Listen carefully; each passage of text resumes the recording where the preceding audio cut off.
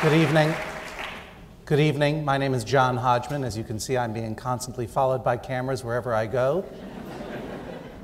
Because as you know, I'm a very famous minor television personality. But I am not just that. As mentioned some time ago, I wrote a compendium of complete world knowledge entitled The Areas of My Expertise. Some people were dubious. Skeptics asked, how could complete world knowledge be contained within a single book, only 236 pages long? And the answer is simple. I was lying. I was lying. Of course there's more complete world knowledge. There's new world knowledge being generated every day as we live. And as it is being generated, I am learning it. And when I don't have time to learn it, I make it up. And so I returned last year with a new book entitled More Information Than You Require. Here's the hardcover edition of the book. Very hard, very hard. The paperback edition of the book, as you can see, is much floppier. It's for people who hate permanence. And this is just simply a second compendium of complete world knowledge, now extra complete, on subjects as diverse as the past, as there is always more of it.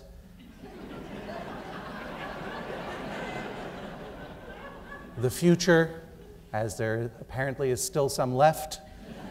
The secrets of Hollywood, the presidents of the United States of America, gambling, the sport of the asthmatic man. The mole men in their capital, Mole-Man-Sylvania, how to cook an owl, how to meet space aliens, how to buy a computer from a street vendor, and most other subjects. It's really everything you could possibly want to know about except for sports, because I don't know anything about it.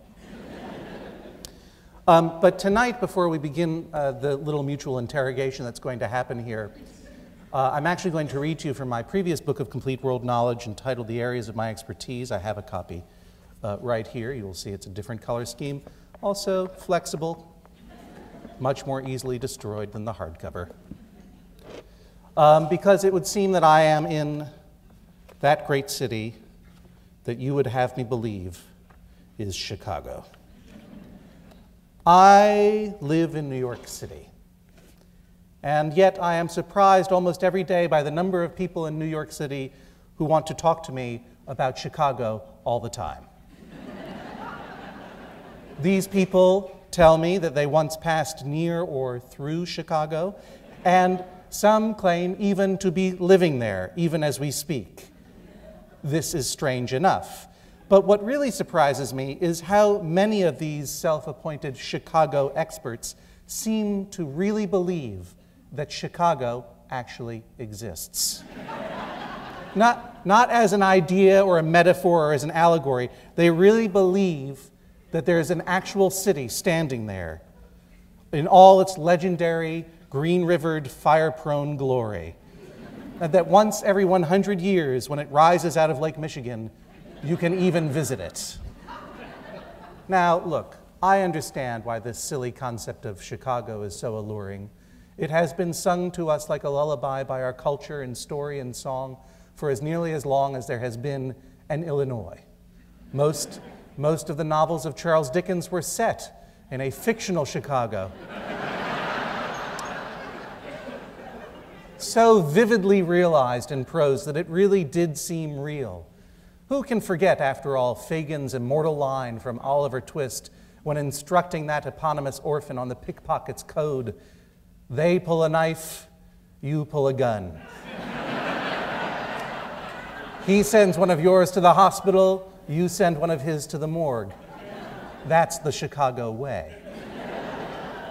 For many years, Hugh Hefner presented Chicago as his snowy, rainy pleasure dome, before revealing his true location in Los Angeles, living in a hyperbaric tube. And most recently, the musical Chicago was adapted to great acclaim for the screen under the title Uncle Buck. Undoubtedly, there is something in us that somehow needs Chicago as an idea, a dream as fanciful as the notion of an elevated train, which is impossible, obviously. But when you attempt to bring the train to ground, to put it on a map and say, this actually exists, it is not merely insane, it threatens to make what is magical merely mundane. So perhaps it would be wise to point out at this juncture what we know about Chicago. The fables, of course, are numerous and varied. First, depending on whom you believe, Chicago first appeared to either American soldiers stationed at Fort Dearborn or to a Haitian fur trapper named Jean-Baptiste Point du Sable. It was in 1772 when du Sable supposedly saw the city first rise out of the lake and named it Chicago and founded a fur trading settlement there, right in the shadow of the Sears Tower. Second, in 1892, word spread of a fantastic Columbian exposition,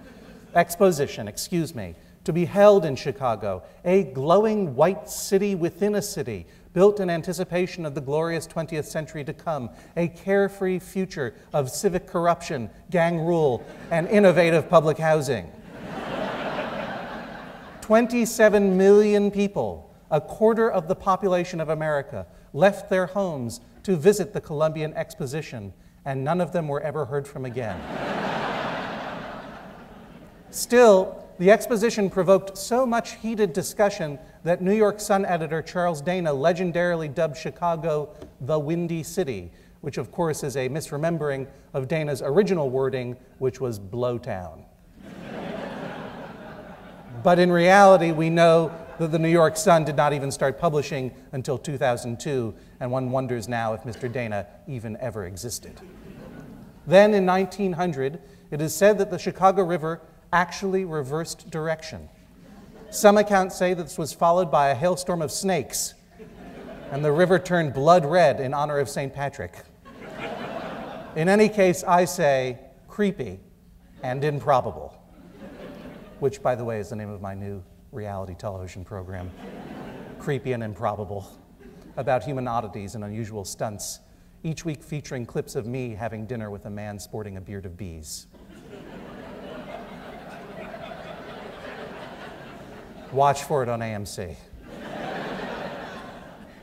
Fourth, the poet and explorer Carl Sandburg asserted in his poem, Chicago, that the city was populated by half-naked, white-toothed, magnetic dogmen who had enormous shoulders.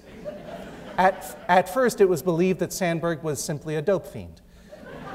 Later, it would be learned that he was in fact speaking of Omaha, and also he didn't exist either. Time and again, the Chicago is real theory simply does not stand up to scrutiny. There are no man-eating vines on the wall of Wrigley Field, no Al Capone, no Ren Weschler, no Chicago Humanities Festival. These are stories invented to frighten children. But it is not to say that there are not Chicagoans. I would suggest merely that they are a nomadic people, a diaspora, whose lost home exists only in their addled minds, and in the glowing crystal memory cells they all carry in the palms of their hands. A great idea of a second city, lit with life and love, reasonable drink prices at cool bars, stable rents, and of course, blocks and blocks of bright and devastating fire. Thanks very much for your kind attention.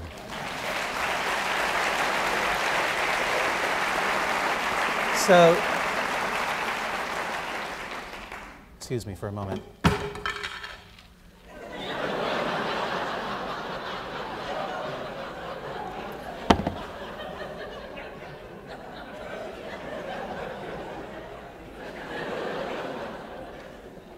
Now I'm going to demonstrate to you the technology we will use for the mutual interrogation. Let's see if this works. Are you still able to hear me? It's not magic. Relax. It's not witchcraft. It's the magic of the lavalier microphone. Here it is. This little box transmits my voice to your ears using magic. The difference, of course, between speaking over here, this is a lecture, right? This is motivational speaking.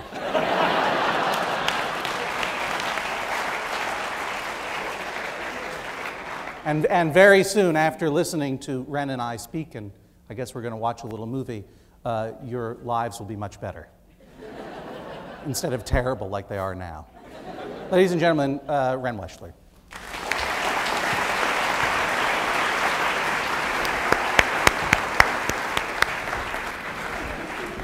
Oh. I don't even want you drinking out of mine. Thank you. Thank you. Bachelor Hodgman. Yes. Around the office, some of us were talking about the way in which you just, what's the word? Pullulate with authority.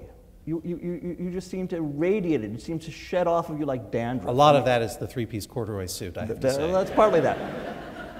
But we were trying to think of, you know, I wanted to talk to you about the well springs, the miasma out of which that authority radiates. And we thought we'd begin by showing a short film which we put together today on from YouTube. Great. Do you know about YouTube? Have you heard of that? Yes, I invented it. Yeah, okay, right. Along with the rest of the internet. Well, this may explain the sense we had of like a scavenger hunt, finding all the well springs there on the internet, and the YouTube which you invented. So we thought we'd show a little 4-minute film. I must say, by the way, this was put together by Matt Heinrich, one of our staff people. And by the way, one thing I would like to say is we're getting to the middle of the festival, but the staff of the Humanities Festival put this thing together, and they've done a remarkable job, and they deserve a round of applause. I agree. But to give you an idea of the seat of the pants operation we run, I thought I would just show you. You can watch it here. They can see it over our shoulders. Some other examples of great authorities that you seem to draw on. The Chicken Sisters, Miss Broiler, Miss Fryer, Miss Roaster, Miss Caponette, Miss Stewer, and old Madam Hen. But we're spotlighting Miss Roaster of the Year, measuring in at 14, 15, 14. We're roasting Miss Chicken today on the French Chef. What could an intelligent, human, open-minded man do in mid-16th century Europe? Keep quiet. The wars of religion evoked a figure new to European civilization, although familiar in the great ages of China, the intellectual recluse. Now, there's several different ways of making evergreens, so I'll just show you some. Start by just tapping. Now, we use just the corner of the brush, and see? Just back and forth, using the same corner of the brush. Back and forth, back and forth. Her delicate little toes are spotting roots, and round her naked, vulnerable body, to shield her against Apollo, is growing bark. Her father is turning her into a laurel tree. Back and forth, back and forth. Leave some limbs out there. You need places for the little birds to sit.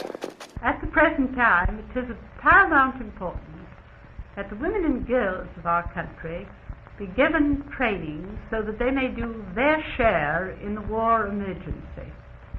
So, mashed potatoes, we're back again. The potatoes have been boiled. Here, I've never done it with a machine. Yeah, well, it's easy. So how do you do it with a... Yeah, we in the hood. We like... Good evening. The world has never known a day quite like today. It faced the considerable uncertainties and dangers of the worst nuclear power plant accident of the atomic age. And the horror tonight is that it could get much worse.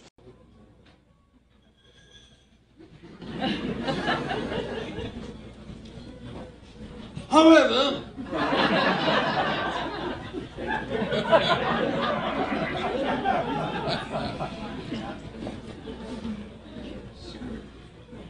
You do not like green eggs and ham? I do not like them. Sam, I am.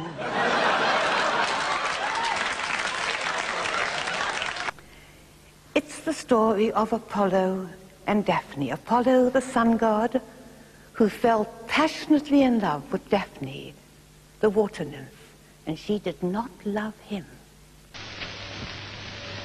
I am very glad to be able to express my friendly feelings towards the American nation. Why did Daphne flee? Was she afraid of sex? Or was she afraid of this particular man? I will not eat them in a house. I do not like them with a mouth. I do not like them here or there. I do not like them anywhere. I do not like green eggs and ham. How about a last-minute dinner party for 300 people? What about an omelet?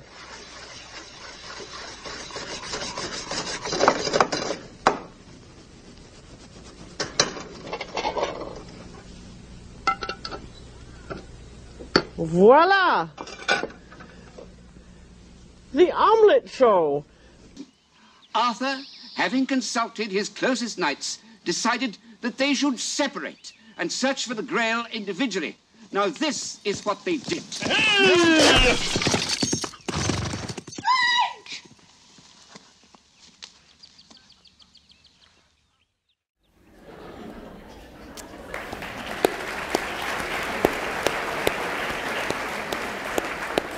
The video stylings of Mr. Matt Heinrich.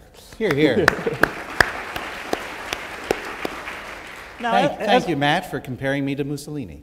I appreciate that very much. So we want to get a sense. I mean, and that incredible lifelike Eleanor Roosevelt robot. So I just wanted to have a conversation with you, a short conversation about the wellsprings of authority in general and yours in particular. How did you become? I mean, there was a guy a while back who they used to say spoke with an authority that others do not have. But I would say that that's true of you. That's true of you too. I forget, but you certainly speak with a kind of authority that others do not have. Well, I have a lot of practice in being a fraud. It began when I left college and went to New York City. I was going to ask before that, what kind of authority were you in kindergarten, for example? Oh, well, that's where the Mussolini comparison comes in. I don't remember kindergarten very well. In fact, I don't remember very much until I started dressing like Doctor Who in the 7th grade, and carrying around a briefcase and a falcon named Hal. The last part is not true, but the rest, unfortunately, is entirely true. I grew up, speaking of Julia Child, in the Boston area, in Brookline, Massachusetts. Absolutely. An outcast, as someone who did not understand sports and still doesn't to this day. Did you know her chickens? What's that? All of the chicken sisters? I grew up with them, yeah. You were almost mistaken for one. They lived in Cleveland Circle, not too far from me. They needed to be refrigerated. So it was awkward to date them. But Boston is an amazing city with an incredible amount of culture, the BSO, the Museum of Fine Arts, the Peabody Museum, great literary traditions, great history. But if you do not like sports, get out. They hate you if you do not like sports. I could not have been more of an outcast. And it's not that I don't like them, it's just I don't understand them. To this moment, I do not even know the rules to football. I don't know what going. That's the one, the oblong ball, right? The one shaped like a foot, obviously. And I don't know how it is played. It's just I had an indifference to sports. A gouty foot. What's that? A gouty foot. A gouty foot, yeah. They should call it gouty football, yeah, to differentiate it from soccer. And so it placed me at a real disadvantage, and I spent my days watching public television and listening to public radio and becoming a really weird, eccentric 45-year-old man at the age of, 11 or 12, And, the influences were already sort of flowing into my brain of fake authority at that time. Mm-hmm. I mean, I remember very distinctly there was a great comedy troupe called Duck's Breath Mystery Theater, and they had a thing on NPR at the time, back when I was a lonely person, called Ask Dr. Science. And I remember it was years later that I realized just how fully I had ripped off these poor men. Because I remember it to this day. Ask Dr. Science, and someone would write in questions to Dr. Science, or they would come up with them. And his tagline was, "I'm not a real doctor. I have a bachelor's degree in science." And I remember someone wrote in to say, how did the dinosaurs become extinct? And his answer was, poor posture.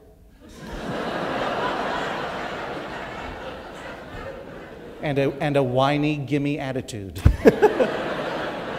And I think almost my entire career in literary humor / accidental comedy can be traced probably to hearing that joke.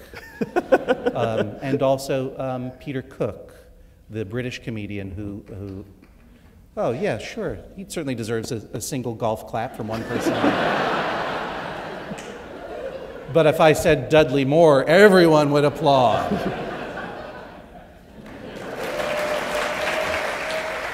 I like to anger the ghost of Peter Cook at least once a day. Peter Cook, of course, was part of the Beyond the Fringe quartet of extremely dry British humorists in the 60s. And he also did sort of a side, which included Dudley Moore, and then he also did a side gig just doing comedy with Dudley Moore.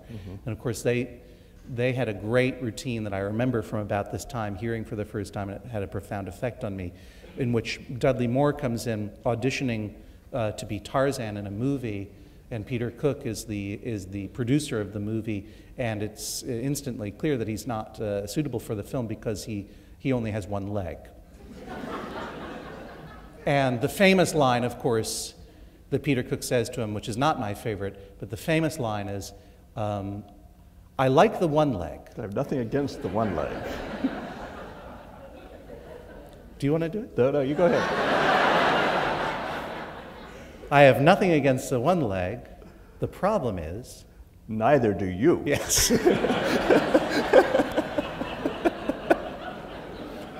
But that to me wasn't even the best line. The best line was when he says to Dudley Moore, how shall I put this? Because it's a play on just how polite British people were. Now they're terrible. But he said, how shall I put this?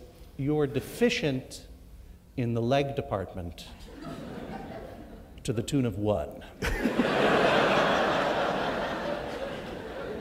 And Peter Cook, too, had mastered a kind of monologic art of, in the guise of his character E.L. Wisty, of just being a deranged person talking with great authority about things that were absolutely absurd. And I loved it as a weird Whovian child, and I think that it continued throughout my life. But back in high school, did you have a following, being the authority that you would become, or that was all hidden under a bushel at the time? Did I have a following? Yeah, I mean, did as you do today? Well, cult is a strong word. But there were matching jumpsuits involved, for sure. And we lived in a bunker. I think that for a long time that was my only experience performing. I never took it particularly seriously, but I did do some performance in high school, in the drama club and everything. I played a pirate in the Pirates of Penzance. My role was a pirate. A pirate, not B pirate. You were the A pirate. I was a pirate, one of many pirates. Oh, I see. They had to have a lot of pirates because there were a lot of kids and not a lot of roles. I didn't start lying for a living until later, you understand. Was that when we'll come to that later, but when you became a literary agent, I suppose. Oh, yeah, I started lying a lot every day. Okay, but let's stick with it. Probably when you went to college, I imagine there was a lot of lying involved with that, even getting into that college. Well, I went to Yale University, an accredited college in southern Connecticut, and as you know, the headquarters of the secret world government. And how did you get into that? Was that an early stage of the line, or that? Well, I applied. I applied myself. I was, unlike comedians, I was a happy child. I was well liked by all my peers and teachers. I don't want to brag, but I took some advanced placement courses.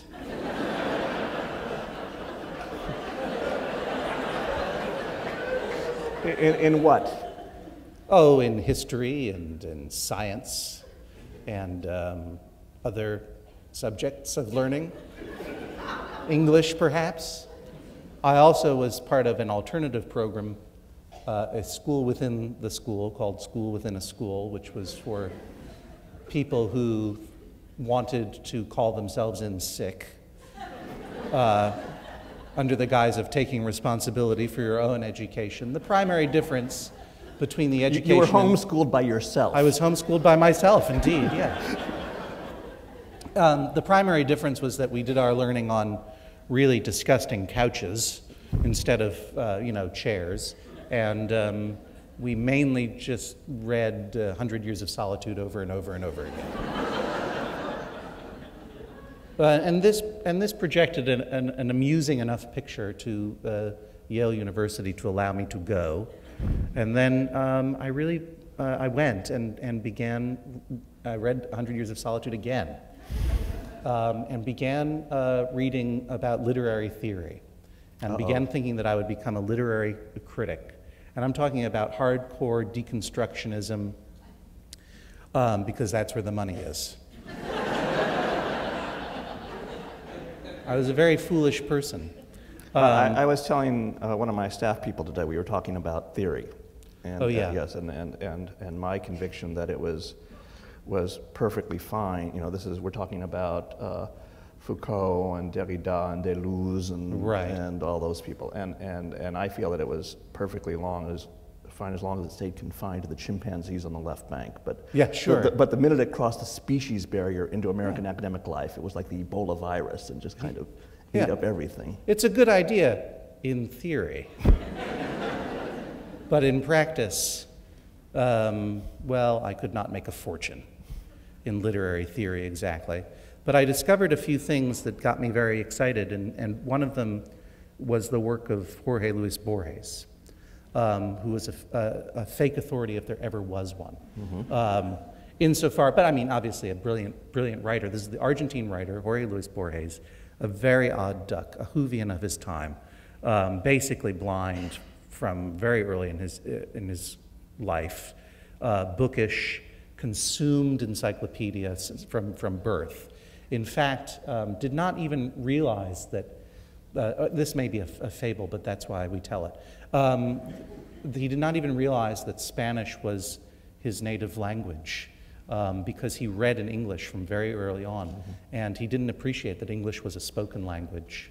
He thought that Spanish was just something that you talked around the house, and that no one, and it took him a long time to realize that everyone in his family spoke Spanish first. The other day, some of you may have been at the Jewish Jokes thing the other day, but I told a story about Borges, which I don't think I've ever told you, which was told to me by Alistair Reid, Borges' great translator. Right. And Borges told him the following story, that Borges was blind as a bat. This did not keep him from being the national librarian of Argentina. In the huge library. It's a terrible library.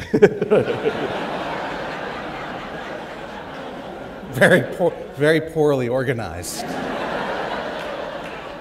I actually went there in 1992, and I was like, you people haven't even heard of the Dewey Decimal System, have you? But he would come down the stairs. Books are just thrown into toaster ovens there. Did you ever hear about Helen Keller's plagiarism case? No. We'll get to that in a second. All right, good. But so he told Alistair that he would always come down the stairs. You remember the stairs, having been there. Yes. And then they get you to the bottom, and then you're at the street corner, and there's this huge avenue, 18 July, and it's football field wide, and cars are racing by, and he would stand on the corner being sure, because the taxi stand was on the other side of the street, that if he just stood there, he was so famous that somebody would take his arm and take him across the street, and every day somebody would take his arm, whoever it would be, and take He him was a across the national treasure. He was a national treasure. Yeah. And he told Alistair that one day somebody took his arm and took him across the street, and when they got to the other side, this person said, "Thank you so much, sir. It's so rare nowadays for somebody to take a blind person across the street."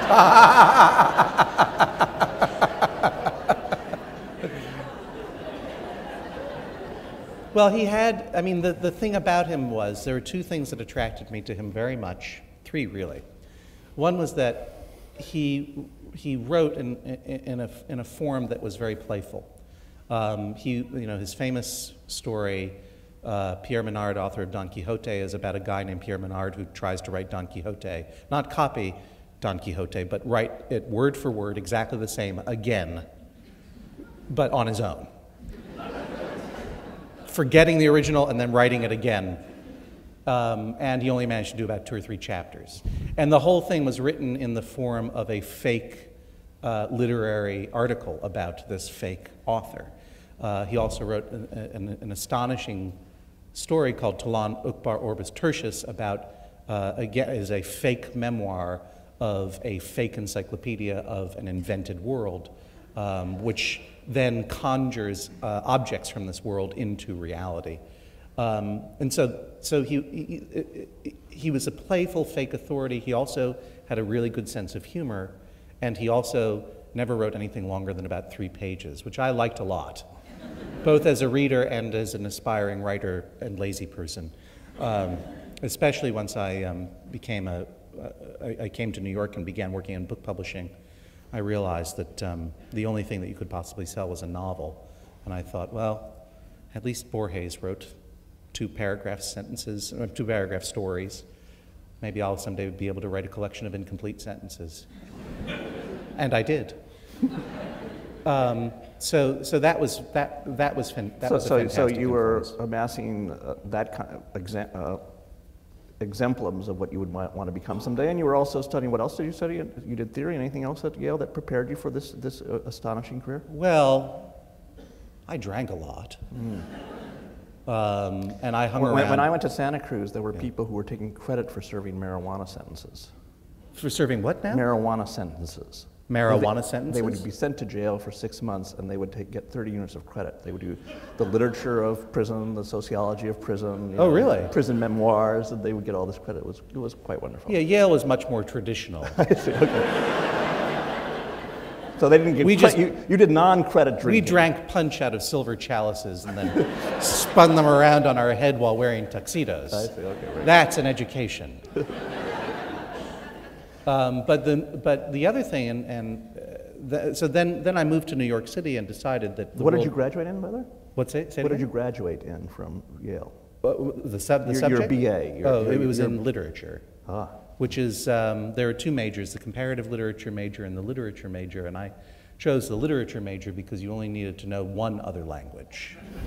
That was the only difference between the 2 of them. The comparative literature, you needed to know 2 languages other than English, and I knew that was impossible. So I just did Which was your other language? It was Spanish, which I learned it in order to read Borges. To read Borges's weird English-inflected Spanish. Because he wrote, in a syntax that was very weird for Spanish because he learned English first as a writer and as a reader. And yet you emerged from college with just 1 language with a certain je ne crois pas about you, a certain... Yes, je ne veux pas. A certain Keller Teal.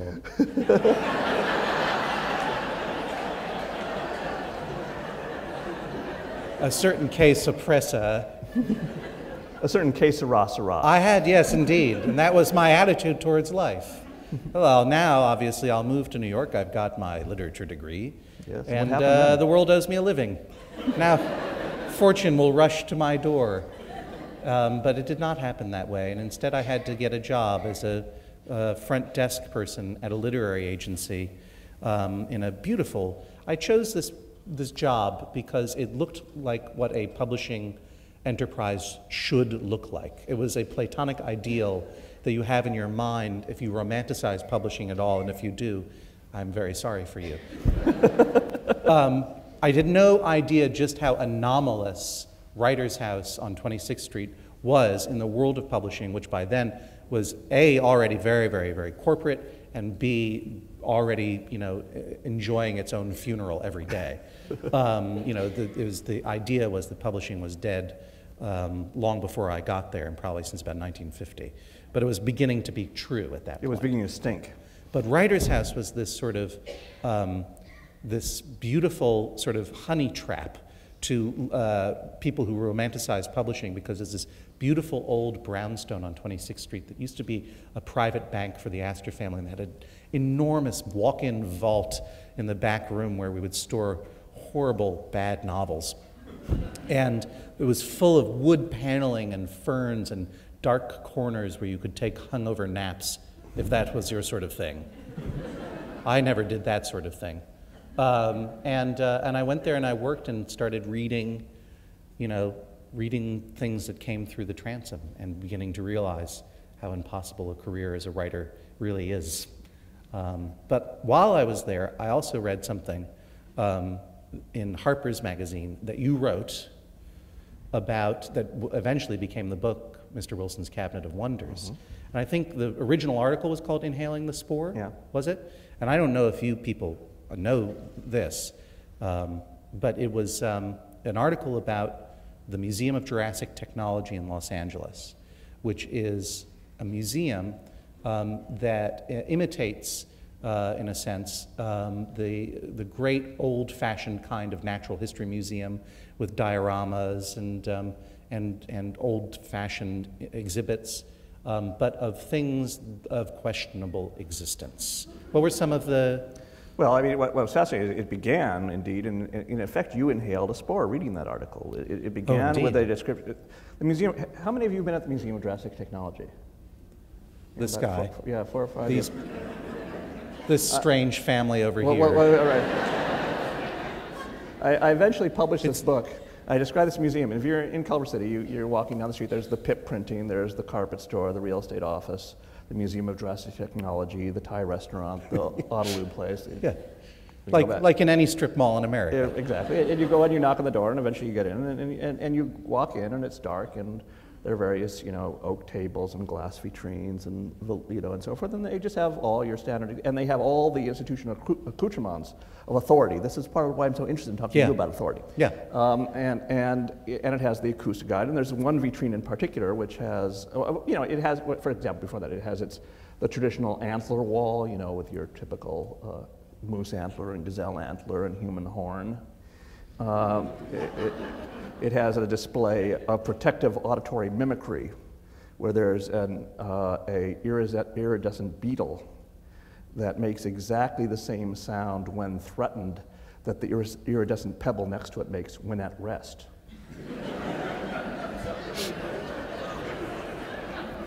But then it has this vitrine with a kind of diorama of the jungle, and you pick up the acoustic guide, and it has the voice of institutional authority. The voice of institutional authority. That just says that what you are looking at is a Cameroonian stink ant, one of the few ants whose scream is audible to the human ear.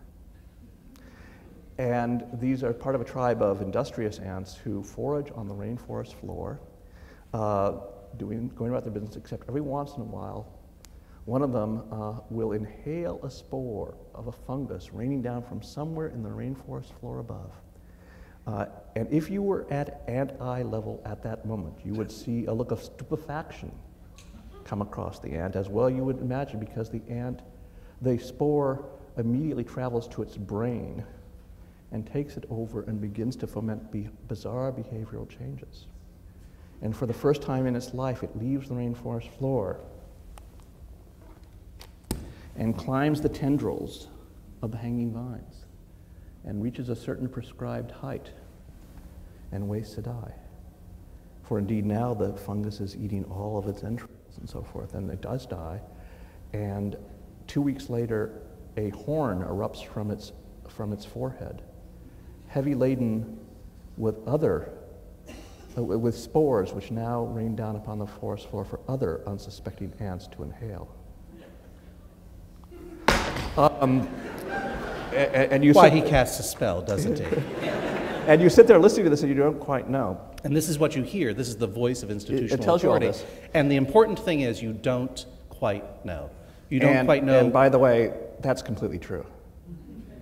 As are human horns. People used to get them all the time, as you know. I have to rethink my life now. But anyways, I was reading this article about, and there are absurd fictions in the museum mixed with realities that you cannot believe are not fiction, just as that. And as you say, you can't quite know. And that was a very compelling idea for me. And it was a very compelling idea for me not only not only that you couldn't quite know what in the museum was real, but from afar in New York, not in Los Angeles, it became tempting to me and my good friend Sam Potts, who is my old friend who designed my books and is a mad genius, to speculate that perhaps it was all a Borgesian work of fiction. Well, a lot of people thought that, and in fact, that you had conjured this place. Several of the opening reviews of that. By the way, my favorite review said it was a work of magic realist nonfiction, which was a. Oh, that's very good. I like that. But many of the reviews began by saying, I think it was your review actually, but many of the reviews began by saying we didn't believe this was true, but we looked it up in the phone book and it exists. Like I would do 200 pages and I wouldn't have the wit to put an entry in the phone book. You know that proved for. Well, I remember because at the time we had no internet. I hadn't invented it yet. But this is why you invented it, wasn't it? I think because I was like, why just a museum of completely dubious scholarship? Why not a whole internet database of false facts and bogus made-up lies? And that's why I invented the internet. Al Gore takes credit. For a while he did. Then we had a settlement.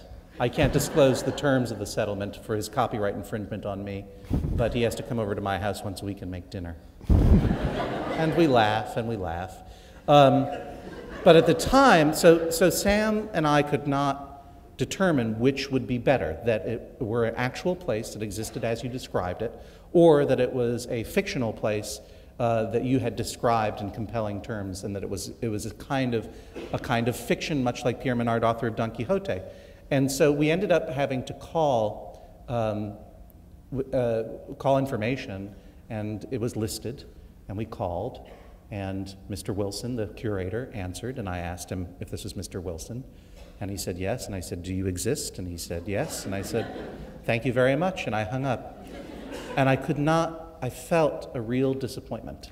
Well, I'll tell you a story about 6 months after the book appeared. Yeah.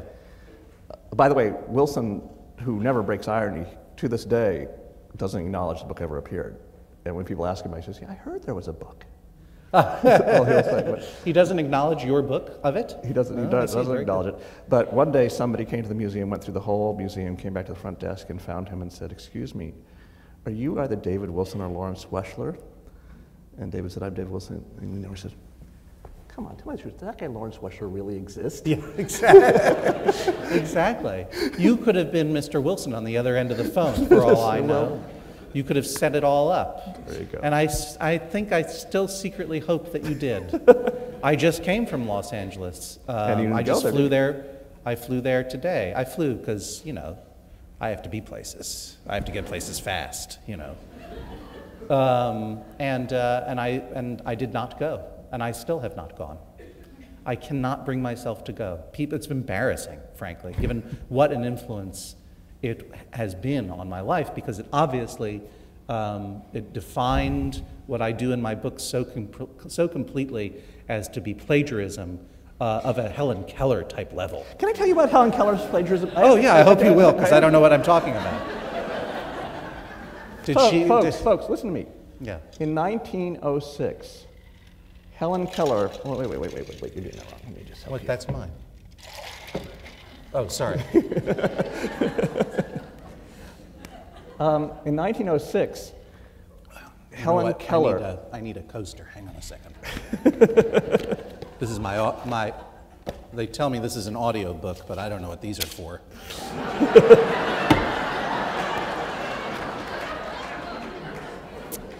You were saying about Helen Keller? In 1906, Helen Keller was accused of plagiarism. Let me repeat that. Yeah. In 1906, Helen Keller was accused of plagiarism. And if you think about it, actually, it's really amazing, because everything in her life had either been read to her or explained like this. Yeah, exactly. And so indeed, when she wrote her autobiography, things that she had experienced were experienced verbatim Of course. So when the book came out, it was a huge scandal. And Mark Twain wrote a wonderful, wonderful letter to her in the midst of she was devastated by this accusation. Yeah. And he wrote a wonderful letter saying how owlishly idiotic and pathetically stupid was this plagiarism scandal. Yeah. As if a single word anyone has ever uttered wasn't plagiarism. Indeed. That's what part of the point of this. The sad thing is Helen Keller never read the letter.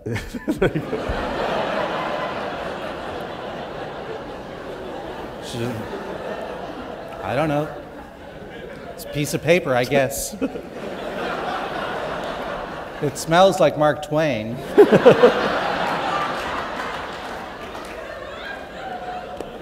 I guess I'll never know what Mark Twain wanted to say to me. My name is Smell Helen again. Keller. Maybe you can tell. I heard a really good joke. I heard a joke today, speaking of Mark Twain, that made me so, it was so good that it made me angry. It was one of those jokes that you are angry that you didn't think of it. That, as I say, I just flew from Los Angeles, first class all the way, by the way, because my time is important. And a friend of mine who was in Los Angeles emailed me and a bunch of other friends. She was also leaving Los Angeles today, and she said, I had the celebrity sighting that made, that trumped every other celebrity sighting ever. It was Hal Holbrook at LAX, at Los Angeles International Airport. And I'm thinking, there's got to be a joke here somewhere. Hal Holbrook was famous for doing his one-man show of Mark Twain. Oh, I don't know, I can't think of anything. I don't have time for this. I'm already on television. What do I care? And then when I landed here in what you call Chicago, one of the other friends wrote back and said, the reports of his departure have been greatly exaggerated.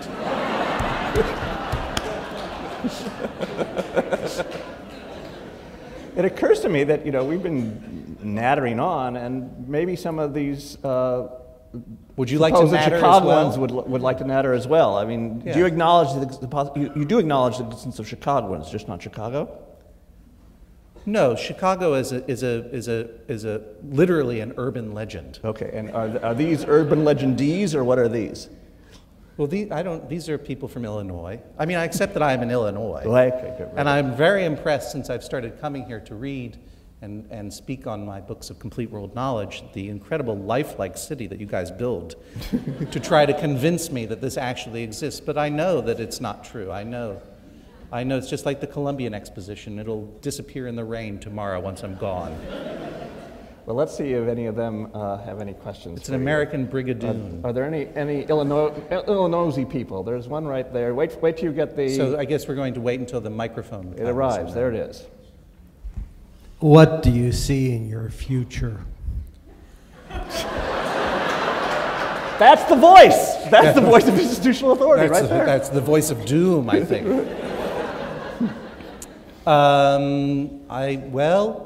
Let's see. Ann Arbor, Dayton, Winston-Salem, the Miami Book Festival, because Miami is America's literary city. And then right now, I will write a third book of complete world knowledge, and I think by that time I'll have gotten it all. But that is sort of in a hazy, distant future. The future is unclear. My prophetic powers, I'm sort of powering them down a little bit, actually, in order to be surprised for once. I don't know. We'll see what happens. Good luck on that. Yeah. What do you know about it, anyway? Here we have some. Has anyone ever perceived one of your lies as a fact and, asked you about it? No, it's more common that people won't believe the true things that are in the book. And they think that they're hilarious. When I wrote in the first book a list of the 9 U.S. presidents who had hooks for hands,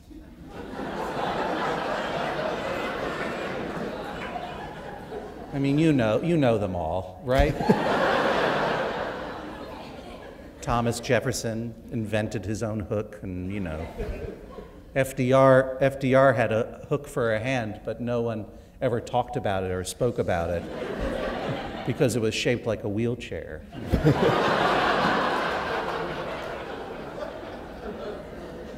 And Martin Van Buren, Little Van, I said he had a hook for a hand, and that's why they called him Old Kinderhook.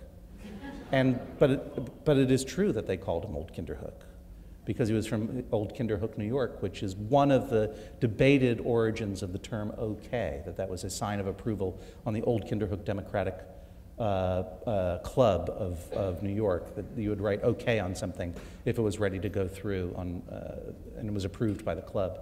So, you know, people don't believe these things. I was just wondering why you have paid such scant attention to the common grape. Common grape?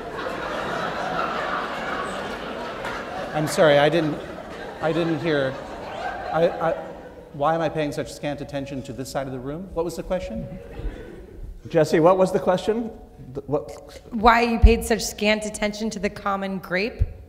I believe the fruit. Is it a fruit? The common grape. The common grape? He feels that the grape has been scanted in your attention. It is true that I wrote for a long time for Men's Journal magazine on the subject of food and drink and cheese, which is a kind of food. Men's Journal being, of course, the magazine of men's everyday lives. It's for men who journal.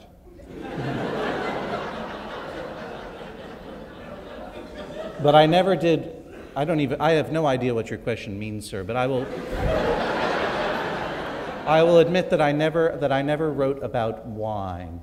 I only wrote about non-wine alcohol at some length, but I never did write about wine. That and sports are really two areas that intimidate me. Sports I am disinterested in, and wine, you know, I got enough snobs in my life. I don't need to start talking to people who like wine. I don't understand it. Now, I've just caught you in another lie. Why? Because you said you know nothing about sports, and I've seen Bored to Death. Oh, I see. Yes, you raised the point of my appearance being a fake boxer in the television program Bored to Death, in which I am challenged to a boxing fight. Boxing is on that, you know, on that blurry line, you know, between sport and existentialism, insane drunken exercise.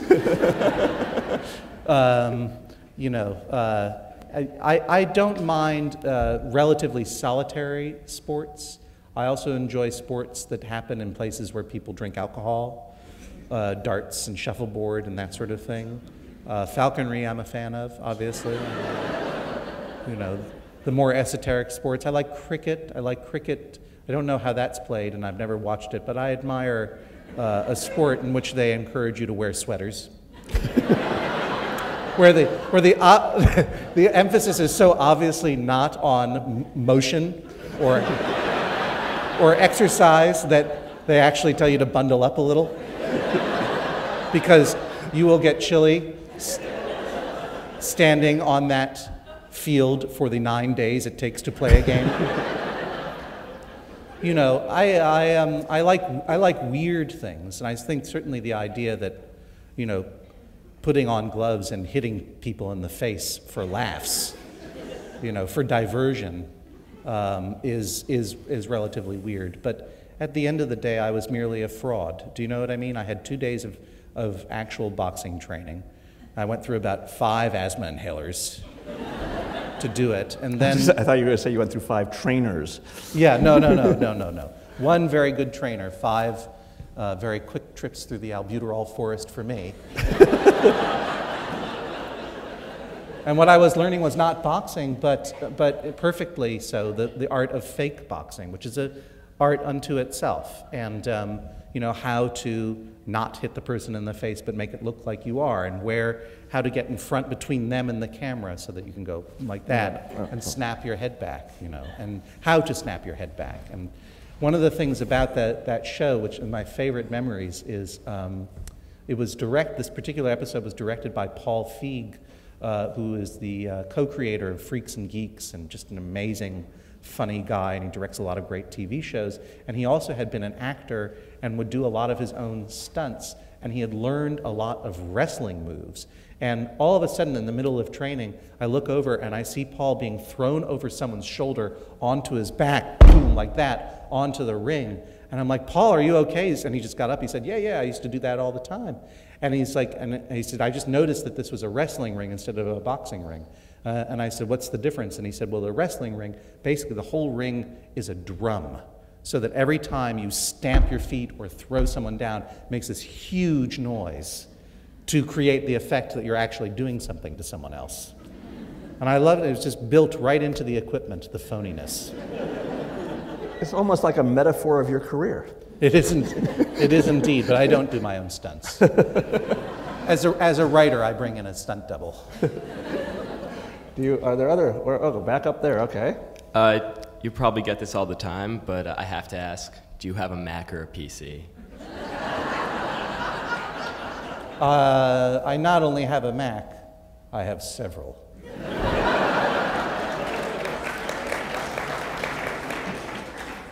I recently redid my kitchen counter in iPhones.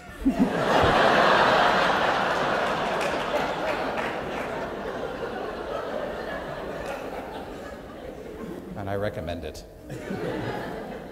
Anybody else? Let's see, yeah, back there. This is a related question. Do you ever get booed or heckled by people who run Vista? Do I ever get booed or heckled by people who run Vista? No. I have it easy in almost every way. But specifically in this way, that people who like Macintosh computers tend to like me, but then people who use other operating systems also come up to me and say, hey, thanks.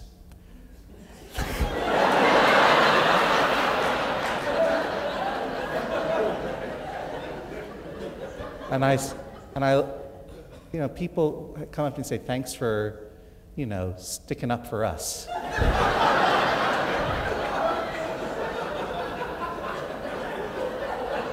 And these people seem to be terribly confused about how television goes. But I don't correct them, I just take their money and walk on. Any others? There's some in the front, we just don't have microphones. There's a gentleman here. Right here, yes, okay. Go, Jesse! Wait a moment, there's a microphone running to you as we speak. As we speak and you don't, there's a microphone running to you. Where is the real John Hodgman, and what have you done with him? Oh, but I am the real John Hodgman. You know, even though I mean, there are aspects of my personality that I exaggerate for the purpose of fake trivia. The hard, awful, humiliating truths are all true. The glamorous truths are untrue. Although, you know, that's changing now that I'm a three-piece corduroy suit wearer, famous minor television personality. In the first book, I made a list of the films and television shows that I had cameo appearances in. For example, I played the literary agent screaming over and over again, "The author is dead," at the end of the bar in the Muppet movie. You'll remember that. And there was a Denzel Washington, Gene Hackman film called Crimson Tide that was set on a submarine, and I played the submarine's chief creative writing counselor. And the whole premise was founded on this idea that it was absolutely absurd that I would ever be in a movie or television show of any kind, because look at me, for heaven's sakes, you know. At that time, I was in my mid-30s, as I am now, because I do not age anymore.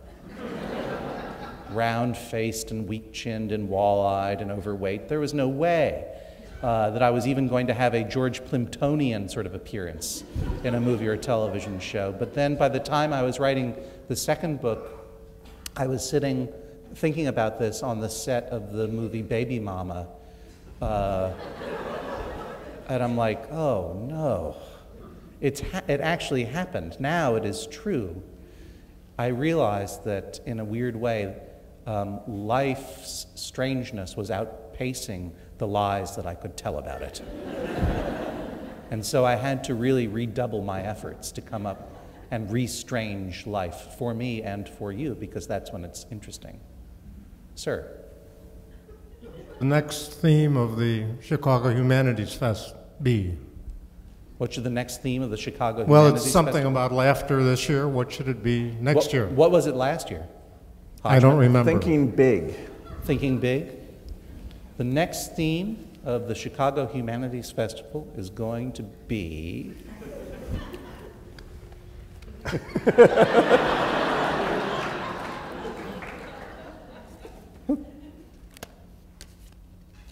obsolete technology.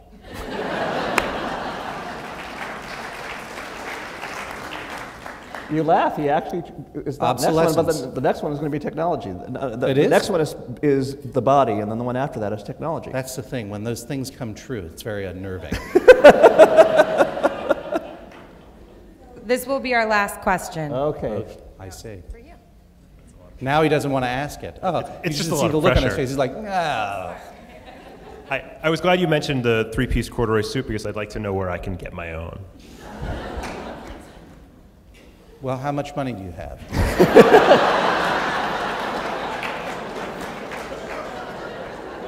What are you, about a 42? Honestly, this is a suit that was made for me by tattooed women in Portland, Oregon, who I guess got tired of running a coffee house or burlesque studio or whatever they do in Portland and decided to dedicate themselves to making fancy suits for men and for women. You know me, I loathe advertising, but I don't mind telling you that the name of the company is Duchess Clothiers, and they're very, very nice, and their tattoos are wonderful. Ladies and gentlemen, in a few moments, Bachelor Hodgman will be signing books in upstairs, but as for now, that is all. Oh, thank you.